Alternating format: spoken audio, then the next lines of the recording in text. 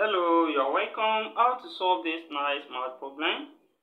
We have 2a squared minus 2b squared equals to 98. To find the value of a and b, where a is greater than b and greater than 0, from here, we can factor 2 out here. Then we have 2 into bracket a squared minus b squared, which is equals to 98. And in the next step, let's divide both sides by 2 from here. Then 2 here can cancel out. Then we are left with a squared minus b squared equals to, here will give us 49. And next, we can rewrite this from difference of 2 squares. And this will be a plus b multiplied by a minus b, which is equals to 49 from here. Then when we break 49 down into product of it, prime, we have 49 can be written as 49 times 1, and then we can write it as well as 1 times 49. We can also write it as 7 times 7 from here. And then from here we establish that a is greater than b. That means a plus b. From here we also be greater than a minus b. So therefore this first case, is in form of a plus b now. So which is greater than a minus b. So this will work. And the first one here is lesser than the second one. This will not work. So here we have same thing. This will not work.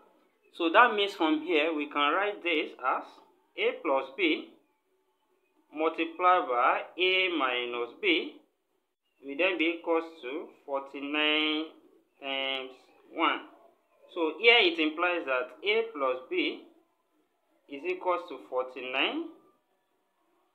Then we have a minus b is equals to 1. So we can solve these two equations simultaneously. Then when we add from here, we eliminate b. We have 2a now. b has been cancelled. So equals to 50 from here. Then divide both sides by 2 to get a. 2 cancel out each other here.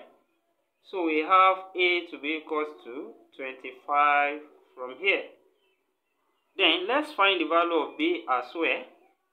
We can use the first equation here, that is a plus b equals to 49. A here is 25, then plus b equals to 49. Then b here now equals to 49 minus 25. And this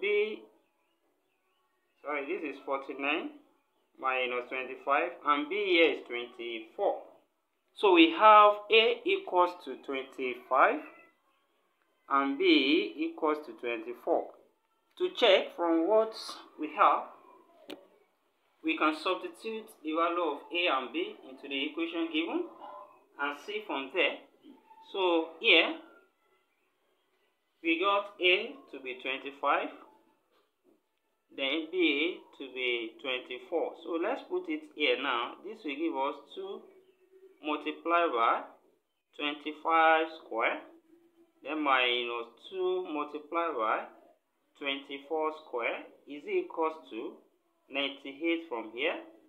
Then when we factor 2 out from here, we have 2 into bracket 25 square minus 24 square is equals to 98.